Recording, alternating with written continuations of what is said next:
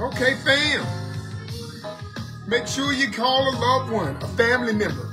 Tell them, here we go again. All I'm asking you for, pleading with you for, is give me 40 minutes of your time. 45 max. And I promise you, I believe God has something to say to you that will benefit you. So call a loved one, get yourself something to write with. Do not trust your brain to hold or retain all of the information that may come to you. I just believe God, that God will give so much that you shouldn't try to hold that and retain that on your own, because the devil will steal it. And it may be just that thing you need to get free. The devil get away from you. So to the family, thank God for you being here with us. Thank God for you taking time from your busy schedule. I pray that you can just stay focused. So do your part. Move the distractions, whatsoever they may be. This is God's time, wholly set aside for him. So what we're going to do is not let God have to compete against anybody or anything. Okay? God don't need to compete against anybody, anything. So we got about a minute and a half. A minute and a half, saints. So call a loved one, call a friend. To all of the saints that are here, good evening. Bless you in Jesus' name.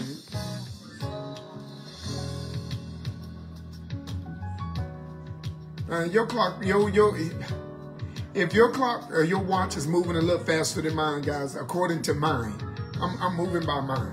Okay, so I guess then it may be, according to my watch, give me 40 to 45 minutes of my time, because yours may be a little faster. So with that said, we're rolling, saints. We're getting ready to pull this train out the station. And what do? We're finna go into spiritual battle. So what we want to do is walk out of the natural into the spiritual. And again, what is prayer? Prayer is just an earthly request for heavenly wisdom. So let's go get some heavenly wisdom before we attack the word of God today, if you will. Let's go before the throne of grace. Father, we honor you, we bless you, and we thank you for this opportunity that you have given us once again to come before the throne of grace. Lord, we just want to say thank you for this day. Thank you for everything that we have faced through this day, because regardless of how rough it was, you got us through it. So, Lord, we just want to tell you, Lord, we thank you. We love you for protecting us and for keeping us. Help us, Lord, to reflect back on this day thus far and say, what have we done for kingdom's sake? Even if that is with ourselves, by keeping our minds on you. For your word state, there is where peace lies. So, Lord, whatsoever that we can do outwardly for anyone to help them with, Lord God, this walk in Christ, or inwardly to keep our heart and mind focused that we may grow in you. Father, help us to continue fighting the spiritual battle, not backing down nor backing up, giving in or giving out. Help us to plant our feet, Lord, and continue to trust you every step of the way. So to each and every last one of your saints right now, I plead the blood of Jesus for them all. To those that are here, right here with us, Lord, I pray that they are able to let go everything that is taking place today. Help us that we may stay focused on what you have to say to us right now, that we may be able to apply this to our life, Lord, to root out anything that the enemy tried to bring in, or, Lord God, grow to the level that you have us to be. To the saints, Lord God, that will not be here, well, the saints, Lord, that will be a little late getting here to us, I pray, Lord, that you bless them, protect them, watch over them, keep them, Lord, that they may get to a safe place where they're able, Lord, to hear the message without distractions, Lord. I pray, Father, and to those that will not be here with us for whatever reason, I plead the blood of Jesus that they may be able to view this message or listen to this message at a later date and time, that they may be able to get every bit of the nutrients that you have in it for them. Now, Lord, let me say this before we close out. A couple of things. To those that may be listening to us for the first time or just coming on board, and they may not even be ones that know you or don't believe in you, or those, Lord God, that are totally confused about you, help your word that it may be simple. That it may be, Lord God, so simple that even the least among us will be able to understand. Help us, Lord God, that we do not get into flashy, but that we get into, Lord God, making sure that the word of God is made simple. For we do know when a thing is made simple, it's easy for a person to achieve it. But when a thing is made complicated, people walk away from it. So, Lord, do not let me complicate your word in any way, form, or fashion. But let me, Lord God, be able to keep it simple, that we the saints will not be intimidated, that we may put forth our best effort to do that which is pleasing in your sight. Now, with that said, Lord, I give you the power of attorney over the message right now. Deal with any demonic spirit that raises itself up with the purpose of causing confusion or breaking down, Lord God, the barriers in any way, form, or fashion to keep the children of God's mind focused on you that we may grow. Now, for doing this for us, Lord, we're so careful to give your name the praise. For this is a prayer we ask the Holy Spirit to deliver to the Father, for it is both in the name and under the blood of our Lord and our Savior. For you are Jesus. You are the Christ. If you're in agreement with that prayer, saints, say amen.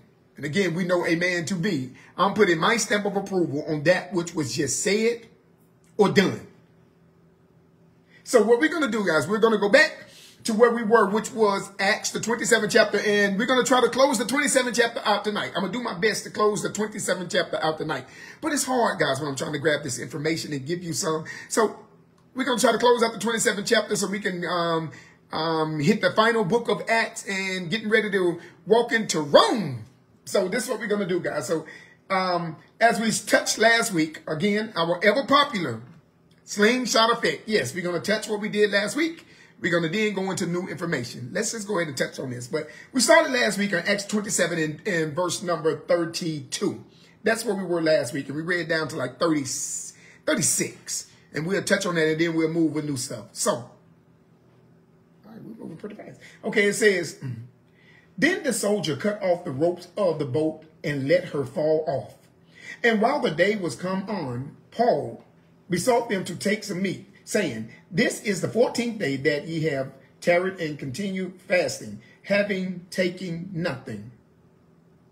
Wherefore I pray you to take some meat, for this is for your health, for there shall not an hair fall from the head of any of you. And when he had thus spoken, he took bread and gave thanks to God in the presence of them all. And when he had broke it, he began to eat. He had begun to eat. Then were they all of good cheer, and they also took some meat.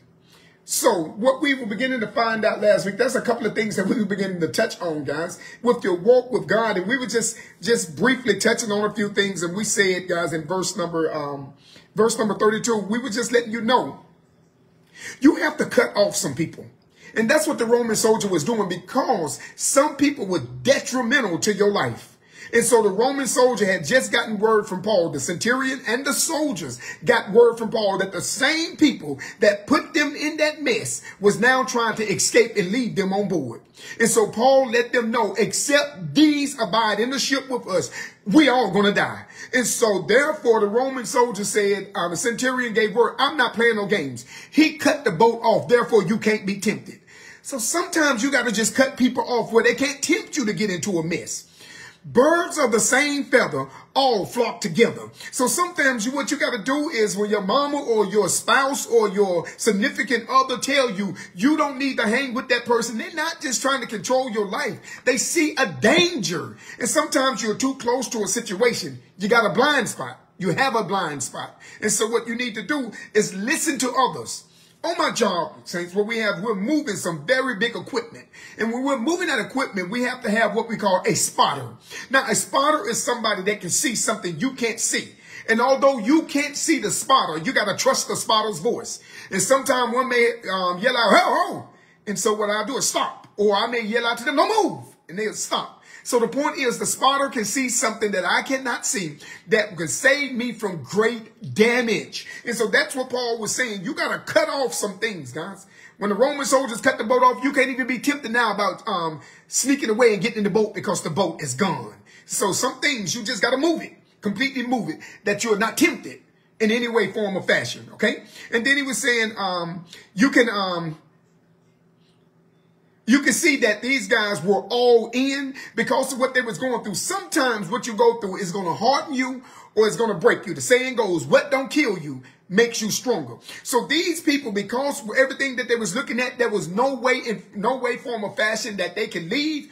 They were all in whatever it took in order to get free. That's what we're going to do. So these guys were fasting. It was going through. They hadn't eaten in 14 days. And so they was laying this thing down. And Paul was beginning to give them the word in this situation. No, you talk me into it. We're in it together. And that's just a quick side note to that.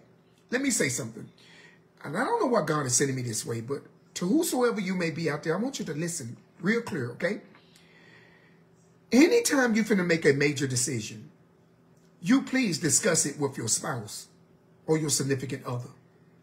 And if y'all agree together to do this thing and it goes south, you are not to put it on the other person. See, what Paul did is you had some that was there. They caused this problem and then they try to get away. Well, no, if you caused the problem, take ownership of it. Be responsible for the problem you caused. And so what Paul was beginning to point out in these things is these guys were all in. They were fasting, whatever it take. And Paul had to give them word. Paul had to give them word. Tell these guys, y'all got to eat something. It's been 14 days. These guys were so locked in that they was not moving until they saw Paul. They saw him give thanks to God. And so that said to them, okay, God has approval on what he is doing here. He gave thanks to God and prayed because they were so locked in and fearful that they may do something to, in some way to offend God, that they may die. And so they're not eating nothing. I tell you what, you eat it first. And so when they saw Paul eat it, and then they said, well, okay, maybe we can eat something now.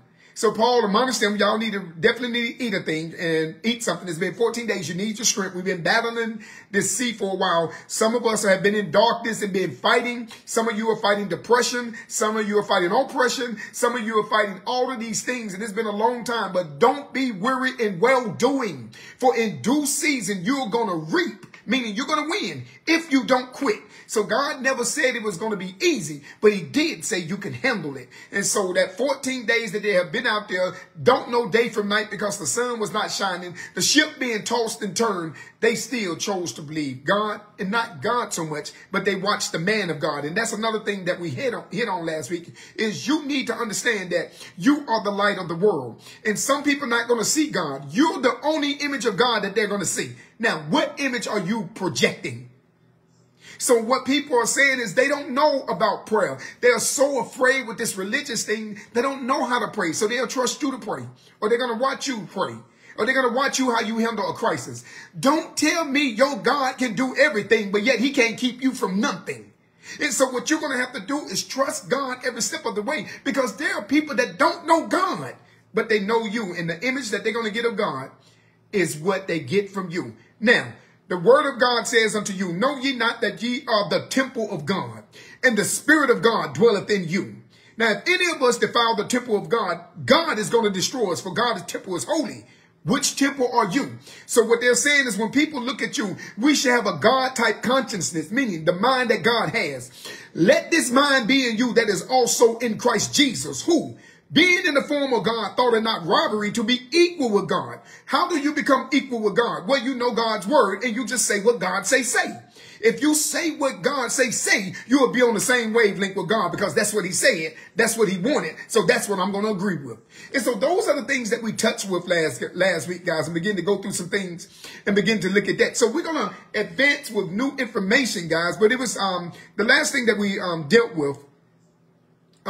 We were just pretty much in verse number 36. It says, then were they all of good cheer, and they also took some meat. There are people that are in a crisis situation. Their lives are heavy on them. And so what they're saying to you is this. They're watching you. When a person is in tumult or turmoil, they're watching their lives and everything that is going through, and they don't know if they're coming or going. They need a stabling point. They need a stabling point. And once you get a stabling point, you're able to lock in on that. You can balance yourself out. Well, you sometimes is that stabling point to a person. When their life is in a crisis and they don't know if they're coming or going, they will look at you. They will lock in on you. Because if you flip out or freak out, they show nothing to lose it. So you need to be stable and steady in the word of God. Last thing I leave with you guys as we moving forward. Here is something that is if you would, a life hack for all believers. The more you study in the word of God, the less mess can get in you. So many of us struggle with certain things in life. Whatsoever that thing is you're struggling with. You are struggling because it was able to get in. And the way it was able to get in is because you was not full. But if we are full with the word, nothing else can get in. But so many of us, junk is in us because we're not full with the word. You're full of gossip. You're full of this or that.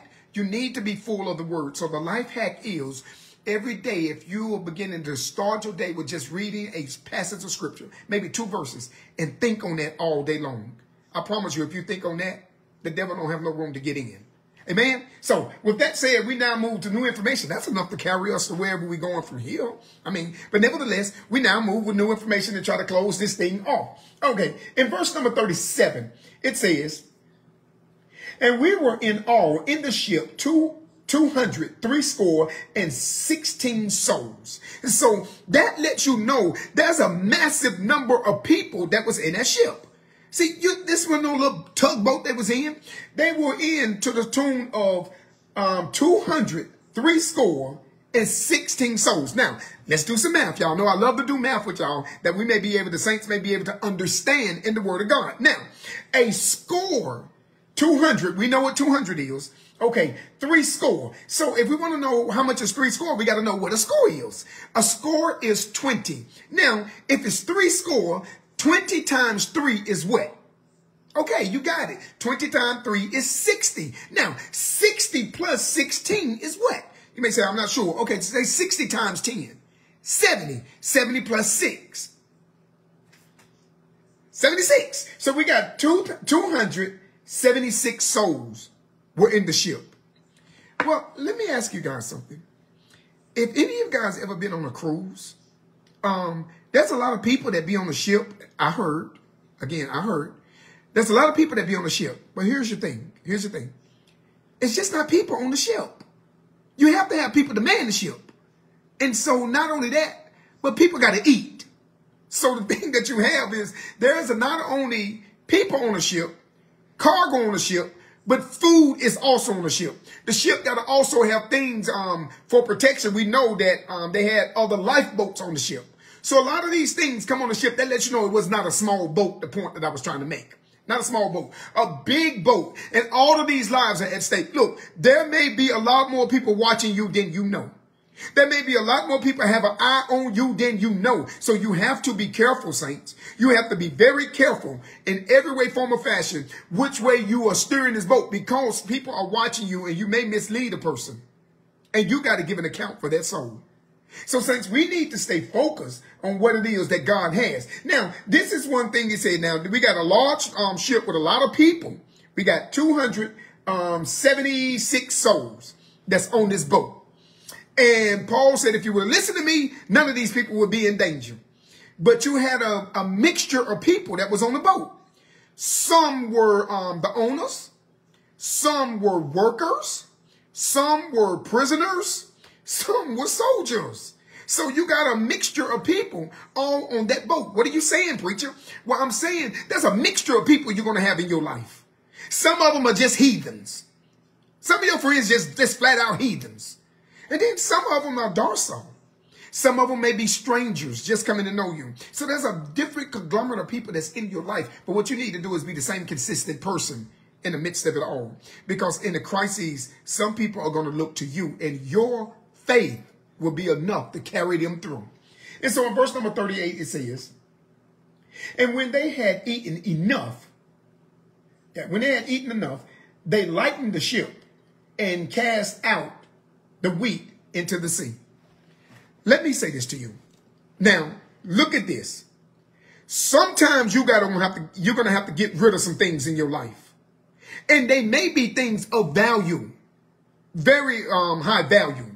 Again, he says, listen to what he says, and when they had eaten enough. See, after you have eaten, you cannot waste your life worried about tomorrow when you got a crisis today.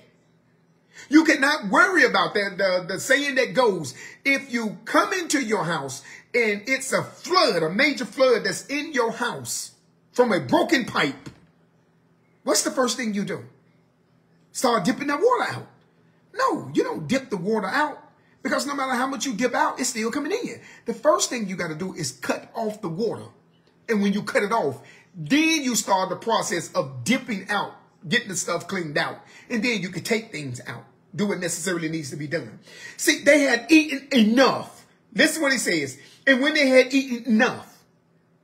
See, some of you have eaten more than enough. And you keep eating. And so it becomes a rot in you. It sickens you. You can't eat everything. You're going to have to, your body, and I don't want to gross anybody out, but the body has a mechanism of the way it works. You put stuff in, and your body take all of the nutrients that's in that thing out, and then it sends the rest out the waste. And so what you have is so many people keep eating that the body don't have time to properly waste it. And so a lot of stuff that's in you that's killing you. Some of this junk you got to get rid of in your life. You got to push this stuff away from you. Certain people you got to push away from you. God is trying to speak to you. God is trying to have a conversation with you. But you have people in your life that are trying to keep you off balance. The devil used people just like God. And so some people you just got to cut yourself away from. And so after they're eating enough, you have enough. Why do you keep hoarding when you have enough? So after they're eating enough, he says they lighten the ship, because sometimes the weight of the stuff you're carrying, you got to let it go. You have to let it go. So what they did in order to lighten the ship so they can have control of it, the heavier a thing is, the harder it is to control it. The lighter it is, the better it is that you control it. So in order to lighten the ship, what they did is they cast out the wheat. They threw it out in the ocean. You may say that's valuable. And yes, it is. But you can get some more wheat.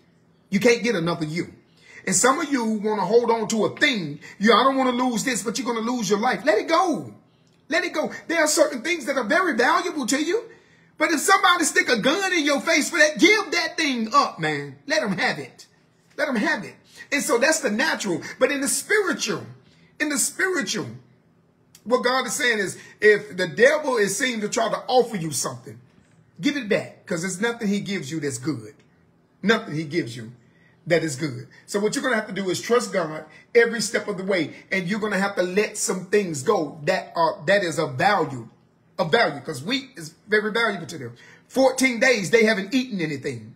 So I'm pretty sure they went in when it was time to eat, but it was plenty of food. And after they had eaten, throw it out. Throw it out. And so that's the way it goes from there. And it says, and when it was day, they knew not the land, but they discovered a certain creek with a shore, into the which they were minded that it was possible to thrust in the ship. Now, this right here is something you need to really comprehend and understand. Listen at the first part of verse number 39. It says, and when it was day, if they're stressing, and when it was day, that lets you know it was what? Night. There's going to be some nighttime in your life, and there are certain things you can't do at night that you can do in the day. Or you can't do it as well at night that you do in the day. The word of God says, I must work the work of him that sent me while it is day, for the night cometh when no man worketh. Remember, when you're studying the word, we know the 6 things that you was doing at all times. 6 things. You got to know who's talking, who is he talking to, and what is he talking about. But you also got to know the times, the cultures, and the laws. Now, the times that they had, there was not LED lights back then. So the ship didn't have these LED lights shining everywhere. Okay? So what they're saying, they're just coming out of night. And when you're coming out of night, you're disoriented. When you wake up out of your sleep, you take a moment so you can get your bearings about yourself. So you're looking at it, it says, and when it was day, they knew not the land. That lets you know at night it went somewhere where they were totally unfamiliar with. Sometimes you're going to come to your senses, and you're going to find yourself in a place that you know not. You're going to find yourself with some people that you know not. You're going to find yourself doing some things that you knew not. So sometimes, guys, when you get out of the night, and thank God you come out of the night, some people still in the night, but you came to your senses, or you came out of that circumstance. You came out of that situation. God got you free. Now that you come out of the night and you're in today, you're into a new place. God sometimes put you with new people. They're not the same people you used to hang out with. A new place. Sometimes God uproots you. I got to take you out of the city that you're in. I got to take you away from the town that you're in. I got to take you out of the state that you're in. I got to remove you from the people that you know. I have to put you in a place that's unfamiliar to you. That's where they were. They were in an unfamiliar place. An unfamiliar place. So they came out the night, and they was in a land that they knew nothing about. But they discovered a certain creek where a certain creek with a shore. So what they did is they began to look and they saw a situation, an opportunity, if you will. Remember, they've been tossed and turned all through the night. Finally, the sky don't gave away. You could see daylight. They was able to focus on getting to a safe place, and they don't locked in. They don't locked into that, it says ashore, and it says, into the which they were mine, that if it was possible to thrust in the ship. What they saying is, I'm not worried about this doggone ship or anything else. They don't throw out all of the valuables, food and things of that sort. What they said, man, we done been out here in this water long enough. Let's just run this thing up on ground. Well, you might tear up the ship. So what? So what? So what? You have to lose that thing so that God can keep your sanity. So what if you lost it? They got to repossess your house so you can keep your sanity. So what if you lost it? God will give you another one. Your car got to be taken back. Whatever it is that have you to the point that where it has you in turmoil and tumult, sometimes you got to run aground on this thing. Get yourself free. Get yourself free. People going to talk about you with it, or people going to talk about you without it.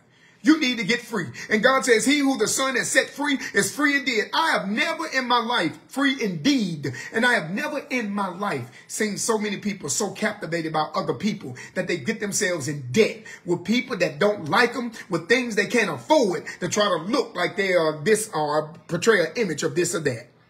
Oh, this is a sad thing that many Christians do. Why don't you just love what God has already given you? You are good enough. And as I said it before, so said I again. If you got to wear a name bag, or you got to wear some name brand clothes, or you got to drive a name brand car, you got to live in a name brand neighborhood to say you somebody, you just said you nobody. That neighborhood, that car, those clothes, or that pocketbook don't make you, baby. You make it. So the thing is, they ought to pay you for wearing it. So the point I'm saying, in God, well, the way thing God lay out for you, some things you let these things go. I'm good. I can get those things again. And so that's what they're saying. And I'm looking at this, and now I have been in hell so long, I see an opportunity. I'll run the ship aboard. So you know when a person don't been in the thing long enough. When a person been in the thing long enough, they don't care. Pretense is gone. They ain't trying to impress nobody. No. See, when you've been in darkness long enough, you don't holler no help, like, help. I don't want nobody to see me screaming, help. No, when you have had enough, you say it, help. When you understand your life is at stake. Some of you are still saying help with a falsetto voice. And God is trying to say, I need you to use full voice. For when my people call me, I hear they cry. Some of you have not cried loud enough. That means you're holding back. That means you haven't had enough. And so that's one thing they're saying. So what they did is they realized we got to get this ship, and they ran this thing aboard. They ran it aboard, people. They ran it up on the land for what purpose? So we can make sure this thing can get out. Now look at the situation with it. It says, and when they had taken up the anchors, they committed themselves unto the sea, and loosened the rubber bands, and horsed up the mainsail to the wind, and made towards shore. So what they did is they looked at this thing, they saw opening, they knew which way to turn the sails, so the wind could catch the wind, and we finna run this thing aground, baby. And I don't care what it's gonna cost me or what it's gonna lose. All I know is I'm finna get free. One thing about it, when you find yourself, if you find yourself in a dangerous situation, you don't care about what you look like. You don't care. You just trying to get free. I can fix me up later on.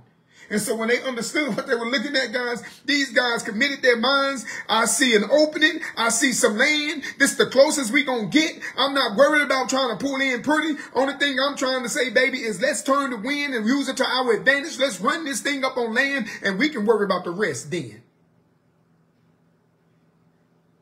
And that's what the word of God has right here, guys. And that's what he's telling you. These things, you need to lock yourself in. And so you need to use what you have in front of you. You got to use what you have in front of you. See, they turned a bad situation into an advantage. Look at what he said here, guys. Remember, what was giving them the problem? What was tossing them all around? The wind. But what they did is fix the sail to where that same wind that was beating them took them to where they needed to be. That same trap they set up for you is the trap that's going to get you the promotion. That same person that's turning their back on you is the very back God going to use you to step up on to get to where you need to be the next time. You need to understand that you have to let your enemies, your haters, got to be the ones that catapult you to where God wants you to be. But you got to be willing to let your enemies and your haters go. They can't go with you. It's a little bit too heavy for where God is taking you. You're not going to rise to that point that God want to take you if you have some dead weight. If you have that dead weight on you. So that's what you have to do. You have to work that plan that's in front of you. That's what they did. They took the sail, turned it where it needed to go, let the wind drive them the way they did, and just rammed it up on shore. And listen what it says. It says, and falling into a place where two seas met, and ran the ship aground, and the forepart stuck. The forepart stuck fast and remained unmovable, and the hither part was broken with the violence of the waves. So again, you can't worry about what you got to let go in order for you to live. So they knew where they was going. They aimed this thing. So what you had was two, if you will, two seas coming together, two rivers. Think of two rivers coming together. And what they did is they was coming down and they said, we're going to run it right into the middle. We're going to run this thing right into the middle. And that's what they did. Now, the front part of the ship, at the speed they was coming in, really sunk them in and anchored them in. They wasn't going anywhere. And if it was me, soon as that thing hit the land, I'm jumping off the ship. I can do it from here. And that's what they did. But they wasn't quite, guys, right there on the shore. But they was on a part of land to where they could then make some things, begin to work this thing. They were still out there a bit in the ocean, but they was not all the way on land. It's not like running up on the beach shore. No, they was still off a little bit. The mainland, they wasn't quite there, but they was in a much safer place. They was in a much safer place. And so that's what he was saying. But the back part of it, because of the violence of the waves, the wind going back and forth, it completely took off the half part of the ship. Completely took it out. So now it is no more good anyway. See, some people, there's no more good for you to be hanging with. You need to leave them alone. Some places, sometimes God just got to fire you from a job. This job is holding you back. Don't you understand what God is saying? I promoted you to do better. I promoted you to do greater. But you're sitting here with this nickel and dime thing when God says, I put in you a business. I have given you a business idea. I have given you a blueprint, and you still dependent on a job. So sometimes God says, well, I'm going to fire you. It ain't that you did nothing wrong. They did me wrong and fired me. No, they did you a favor. They did you a favor. And that's what God is saying. So what they're doing is, guys, you're looking at it, the front part, anchored down to where it was at. The back part was completely tore off. Your life can be in a chaos. Half of it is there, half of it is gone. But what you need to learn to do is trust and love the Lord in the midst of it all, knowing that God have you. How do you know God have you? Because Paul was on the ship and he has already given them the word. Y'all, we're good. We're good. Yeah, we're going to lose the ship and we're going to lose everything on it, but we're good. I'll take that. I'll take that. There are certain things you can put yourself in. You'll find out how vulnerable you really are. My wife and I, we took a flight. We was on a plane, and you realize when you way up in the air like that, you're really just vulnerable. It's nothing you can do. I still don't understand the plane. I can actually feel them people hitting brakes in midair. How is this big thing staying up in the sky? I don't know how they're doing it, but just keep doing it until we get on the ground. So my point will be in this whole situation. You were there in this situation, and the front part tore off, the back part, front part anchored in, the back part tore off. Sometimes you're going to lose some things behind you. It's okay. You got to keep looking ahead. And so that's what they was doing there, guys. So, okay. Now, here's the part here. It says, now the ship, remember, is at a wreck. Look at this right here in verse number 42. And the soldiers' counsel was to kill the prisoners, lest any of them should swim out and escape. See, the soldiers had a job, and their job was to deliver these prisoners. Now, there was a law that Rome had. If the prisoner got away, you had to take the prisoners, you had to take their punishment. So if the prisoner had a death penalty, a death sentence, you got to take that. That made sure prisoners weren't getting away. Roman soldiers did not mess around. They did their job. But look at verse number 42. It says, and the soldiers' counsel was to kill the prisoners. Now, that's what it was. Who was the counsel from? That was their law. Their law was in that situation. The prison, that's why we read when Paul was in prison many times. And remember back in Acts, we was reading back and Paul was in prison and they was there and the angel opened the prison gates and the soldier woke up and seen that the prisoners were going to kill himself. And Paul said, don't kill yourself. We all are here. Because he understood what the rules were. And so that's what he's saying. They understood the counsel, guys, these prisoners. So the counsel was, anytime there's a crisis, you kill all the prisoners. Kill the prisoners. So that's what the counsel was, to kill the prisoners, lest any of them should swim out and escape. So they're saying, we don't want none of them to escape. We will kill every last one of these prisoners if we have to. Now, here's the thing. You can't worry about control you don't have. They were prisoners. Paul did nothing, but still he was a prisoner. So therefore, whatever the punishment the prisoners had, Paul had to be subject to the punishment. Now, you are subject to the law or subject to the authority of the person over you, or you're subjected to. But I have good news for you, saints. I have good news for you. Look at the good news in verse number 43. It says, but the centurion, willing to save Paul, kept them from their purpose, and commanded that they which could swim should cast themselves first into the sea and get to the land. Now, the prisoners had their orders. Here is your issue. Their supervisor said, no, discard those orders. Because the supervisor had seen God move in Paul and knew that this was an innocent man. So the supervisor was subject to the higher power, which is God. I don't care what your job say, they ain't going to give you. I don't care what people say you're not going to receive. When God said it's for you, it's for you. When God says you're delivered out of it, you're delivered out of it. When God says enough, it's enough. So what you're going to have to do is trust God every step of the way, believe God's word, and know that God have you. And so even though the law had been laid down what they're supposed to do, a higher authority intervened and said, no, that's not what you're going to do. We're going to flip the script, and I'm willing to take the responsibility of anything that go down. This centurion is saying, I know it's on me, not the soldiers. I will tell them they was going to do their job. I commanded them to stop. And so by commanding them to stop, they did their job. It's on me. It's on me.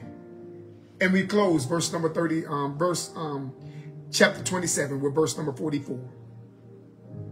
The word says, in the rest, some on boards, some on broken pieces of the ship, and so it came to pass that they escaped all safe to land. Just that God promised them through Paul. Remember what he said, guys? Just quickly going back and touching this as we close. Go back to verse number 21. Look at what Paul said. This is what Paul told them. In verse number...